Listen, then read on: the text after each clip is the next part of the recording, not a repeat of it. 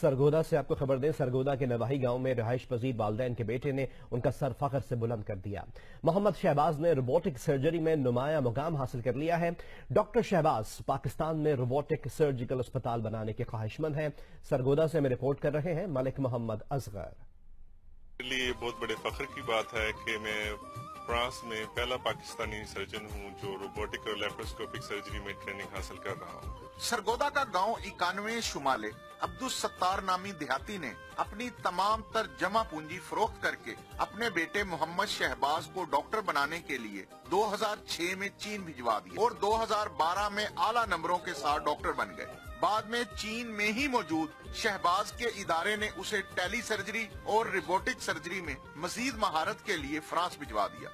France में दुनिया के माहिर और एक्सपर्ट सर्जन की जेर निगरानी मैंने लेप्रोस्कोपिक और रोबोटिक सर्जरी में ट्रेनिंग हासिल की।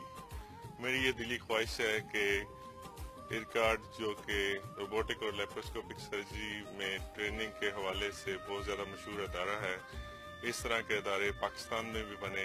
डॉक्टर शहबाज फ्रांस में उस इदारे से मुंसलिक और बतौर रोबोटिक सर्जन ट्रेनर के तौर पर काम कर रहे हैं, जहां हर साल दुनिया भर से 5000 से ज्यादा डॉक्टर्स ट्रेनिंग के लिए जाते हैं।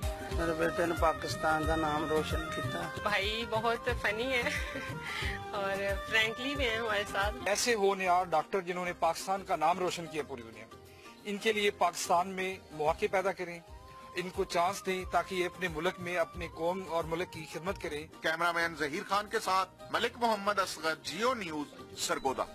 अभी आपको बताएं कि रूस में अवाम हुकूमत और करप्शन के खिलाफ सड़कों पर निकल आए हैं। 100 से